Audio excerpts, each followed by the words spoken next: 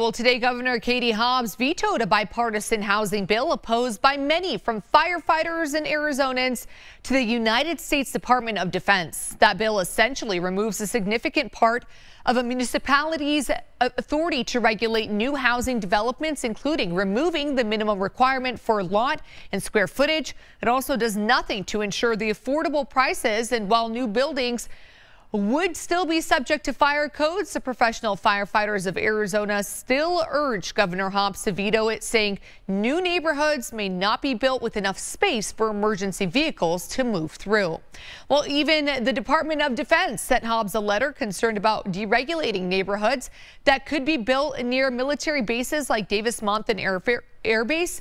The DoD saying it's concerned that bill erodes requirements that ensure development has protection against high noise and possible accidents generated by proximity to an airbase.